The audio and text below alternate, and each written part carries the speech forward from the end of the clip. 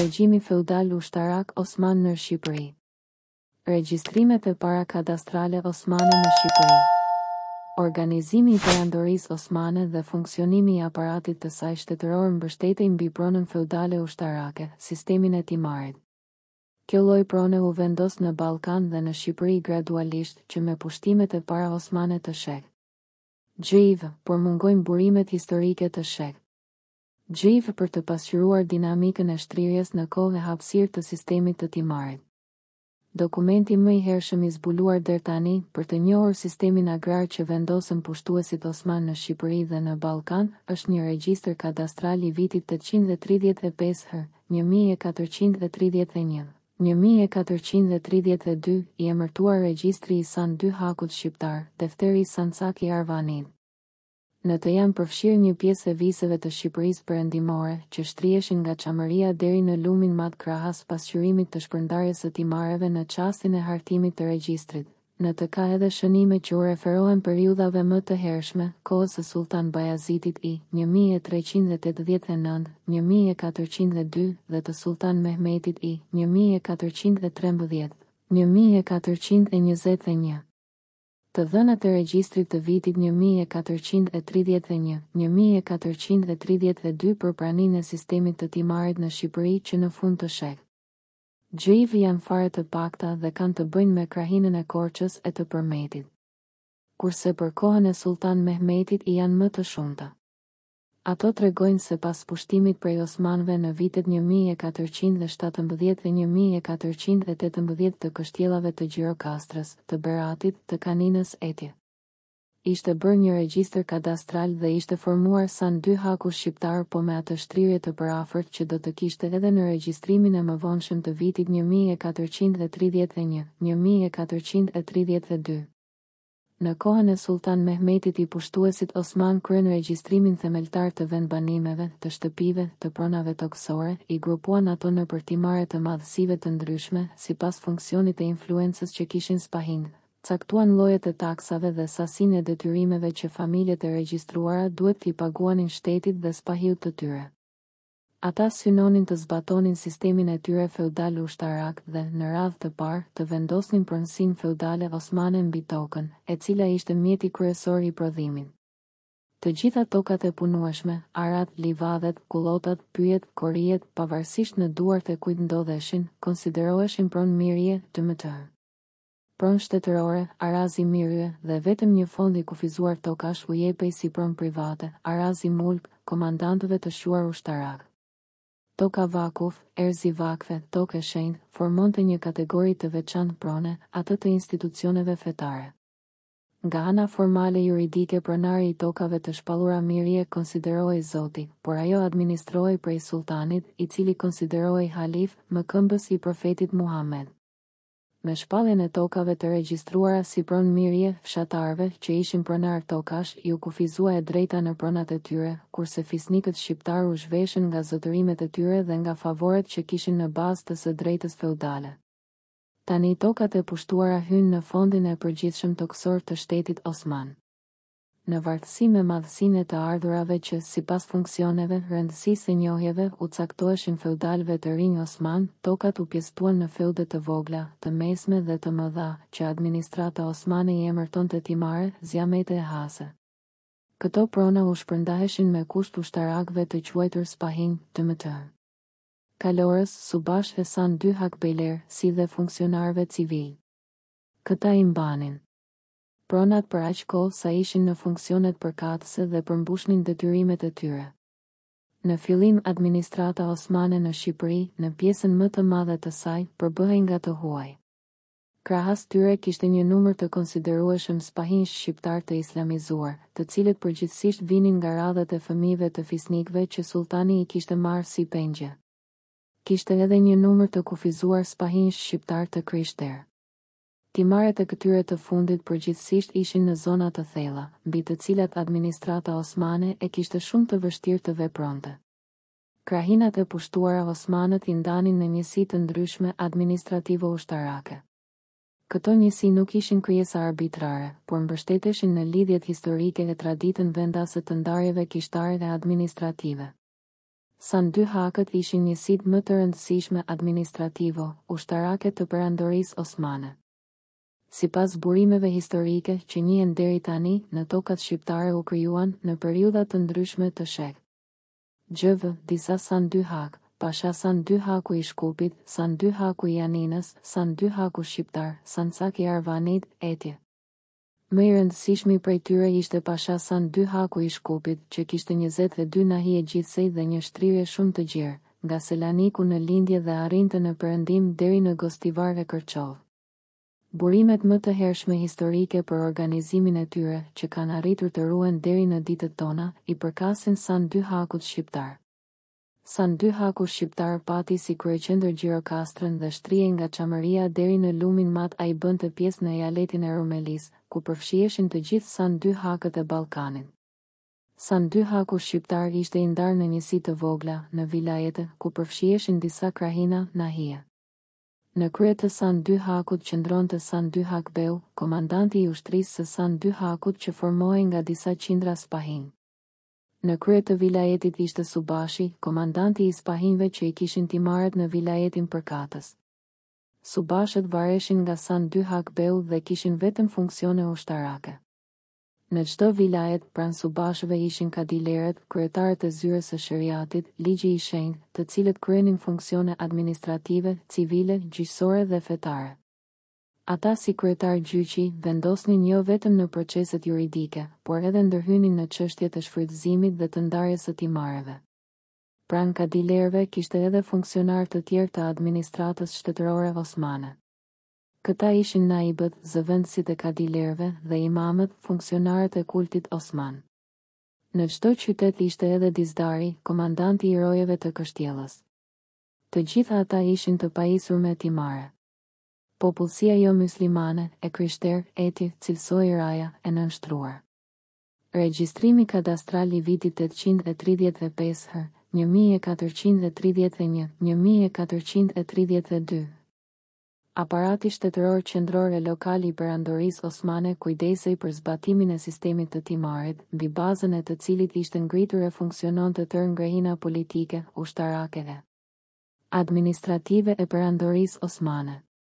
Të ardhurat që vileshin nga tatimet e sistemit të timarit mbanin në këmbë gjithë aparatin shtetëror dhe mbulonin shpenzimet e tij.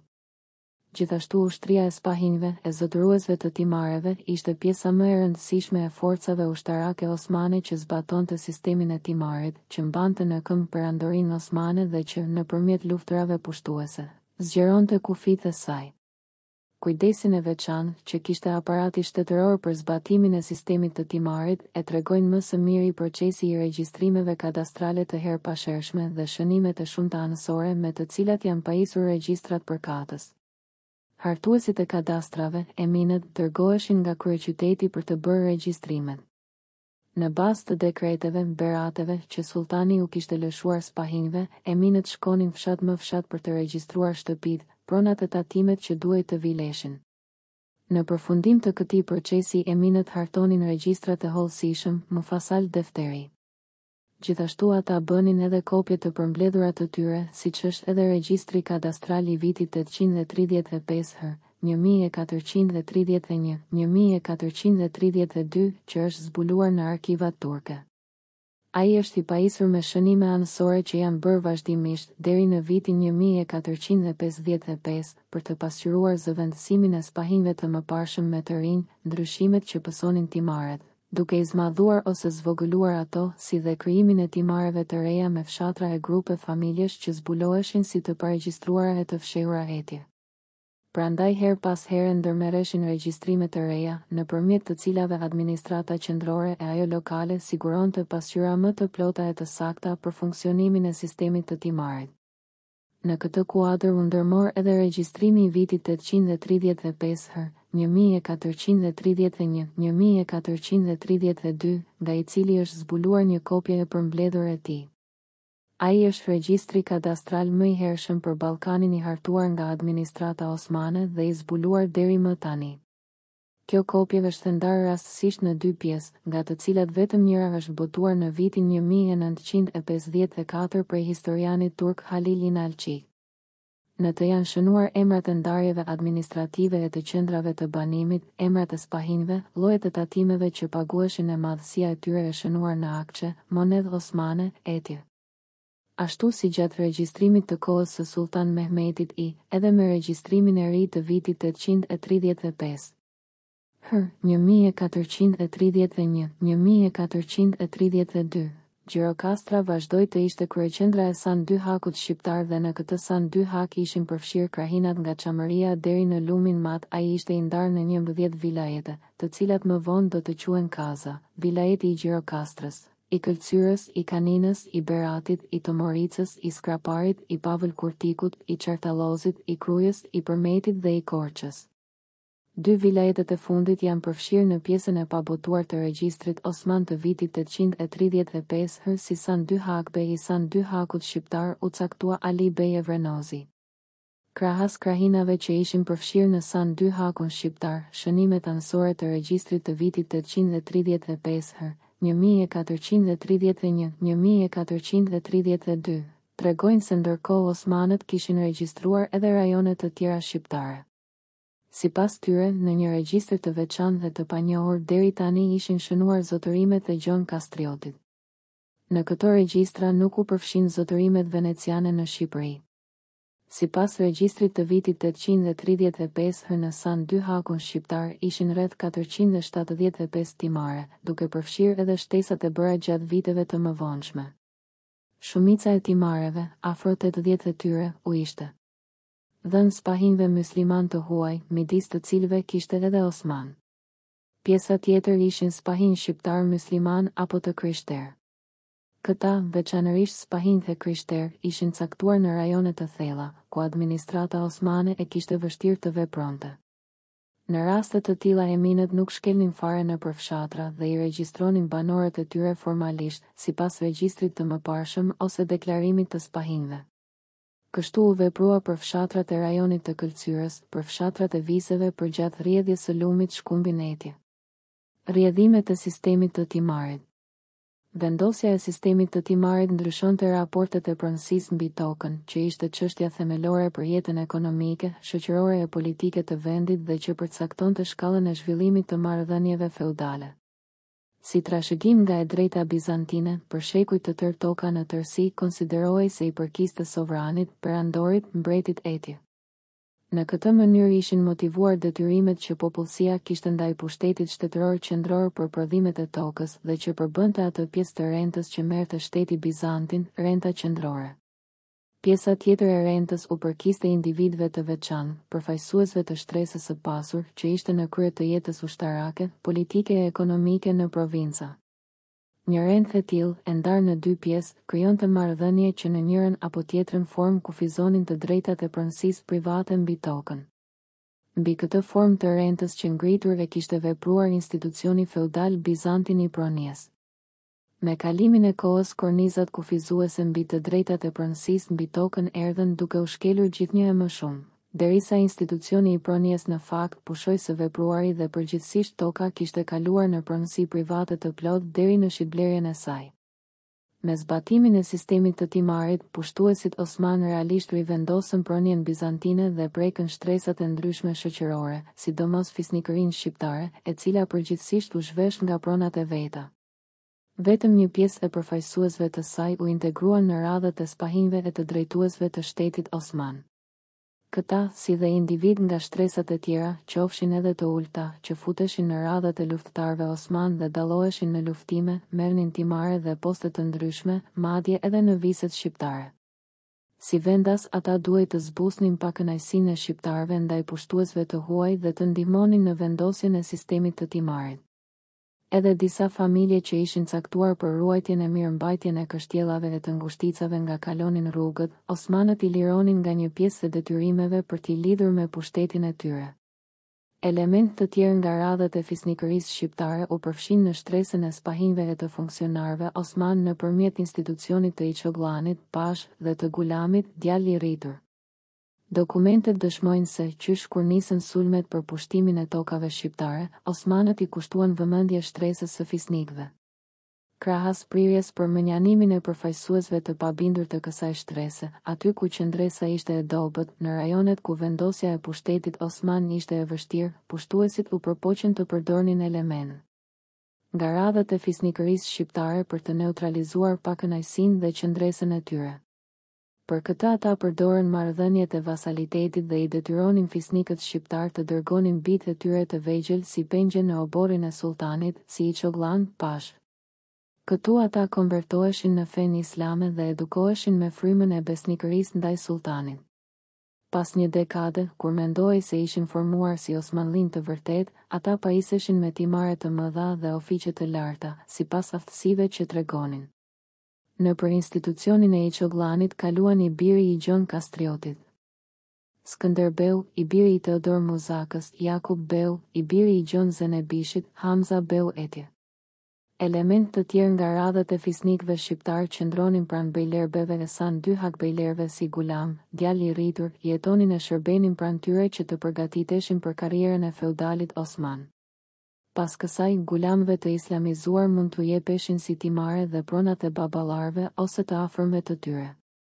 Institucioni i gulamit u zbatua edhe në Shqipëri. I çoglan e gulam me origjinë shqiptare morën timare e poste jo vetëm në Shqipëri, por edhe në rajonet të tjera të perandorisë osmane. Këto masa nuk e dobësuan pakënaqësinë dhe qëndrimin e fisnikëve shqiptar, të cilët përgjithsisht pushtimi osman i shkatërroi si shtresë shoqërore, duke u marrë pronat dhe të drejtat ekonomike, politike, gjyqësore e administrative që rridhnin nga e drejta feudale. Sistemi i timarit preku thellë edhe shtresën e gjerë të fshatarësisë pronare tokash, së cilës deri diku ju kufizua shitblerja e tokës si e drejtë thelbësore e pronësisë reale mbi të. Në sistemin e timarit toka konsiderohej pronë e shtetit dhe fshatari nuk mund të braktiste atë. Vetëm me lejen e spahiut ai mund t'ia shiste atë një personi tjetër me kusht që blerësi të punonte tokën, të përmbushte të gjitha detyrimet ndaj shtetit e spahiut dhe t'i paguante këtij të fundit një taks të veçantë, atë të tapis, që lidhej me aktin e blerjes. Sistemi i timarit e përkeqësoi gjendjen e fshatarësisë si pronare tokash, e vendosi atë në detyrime të shumta dhe në varësinë e feudalëve të huaj Osman. Duke u shpallur të gjitha tokat si pronë shtetërore, mirje, fshatarët ish pronar ndiheshin si të zhveshur nga pronat e tyre. Para pushtimit Osman fshatarët përgjithsisht i paguanin kryezotit të tyre të 10 e prodhimeve bujqësore, një dukat dhe obrokun, që ishte 4 grosh 2,9 dhe dukatit për çdo shtëpi. Kurse tani nën sistemin e timarit u rrit llojshmëria dhe madhësia e detyrimeve ndaj shtetit dhe timarlinjve, spahinjve. Këta të fundit u merrnin për vete fshatarëve yshyrin e 10 si taks në natyrë për të gjitha prodhimet bujqësore dhe çdo aktivitet tjetër ekonomik, ispen dyhën, taks në të holla që ishte 25 akçe për familje fshatare jo muslimane, të krishter eti 22 akçe për familje muslimane, e njohur me emrin resmi çift dhe ishte më e vogël për beqarët e moshës madhore, si dhe për familjet e drejtuara nga gra që u kishin vdekur burrat. Gjithashtu spahinjt merrnin taksën e tapisë së tokës, kur ajo shitej apo trashëgohej nga fëmijët, taksën e martesës, gjoba të ndryshme etje. Kurse shteti merrte 2 hizjen, taks që e paguanin për familje popullsit jo muslimane, rajat, që ishte në masën e 45 akçeve në vit, 2 helepin, taks e blegtorisë, të 10 e gjakut, që ishte një tribut vjetor me djem të vegjël, të cilin ishte e detyruar ta jepte çdo qendërbanim për të mbushur radhët e ushtrisë së jeniçerëve. Çdo familje, pavarësisht nga besimi, paguante avarizin e divanit, që ishte detyrim në të holla për këshillin e lartë të shtetit turk. Gjithashtu ato kishin edhe një varg detyrimesh specifike, si pjesë. Mbulimin e shpenzimeve të ushtrisë kur ajo shkonte në luftë etje.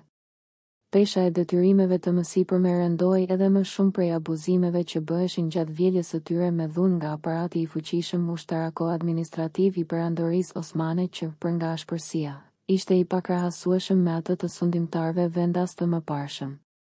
Sa kohë që perandoria osmane vazhdonte të zgjeronte kufijtë e saj, spahinjt nuk i kushtonin vëmendjen e duhur mbarvajtjes së timareve, sepse të ardhurat që vinin prej tyre ishin më të vogla nga ato që siguronin nëpërmjet grabitjeve gjatë luftërave pushtuese apo shtypjes së kryengritjeve e revoltave të ndryshme. Kur dalloheshin në për luftime, spahinjtë e ushtarët e tjerë Osman në viset e sapo pushtuara merrnin timare më të mëdha nga ato që kishin pasur më parë. Sipas së drejtës feudale osmane, spahiu e mbante timarin për aq kohë sa përmbushte detyrimin e pjesëmarrjes në luftë bashkë me pajisjet personale luftërake sa herë ta thërrisnin e prorët e tij. Kur timari i siguronte spahiut deri në 5.000 akçe të ardhura në vit, duhej të shkonte në luftë vetëm dhe, për çdo 5.000 akçe të ardhura më tepër, ai duhej të merrte me vete nga një ushtarak të armatosur, 2 hebeli. Pozita e spahinjve, si zotërues timaresh, konsiderohej e përkohshme dhe e pasigurt, prandaj veprimtaria e tyre karakterizohej nga abuzimet, grabitjet e krimet të shumta, po ashtu siç vepronin edhe gjatë fushatave ushtarake. Vetë kronistët Osman bashkëkohës me ngjarjet e mësipërme dëshmojnë për dhunën e spahinjve, për shkretimin e krahinave të tëra gjatë fushatave ushtarake të tyre, për grabitjen e pasurive të tundshme e të patundshme të banorëve të vizeve që sulmoheshin, të gjës së gjallë, si dhe të fëmijëve e të rriturve, të cilët shiteshin si sklever.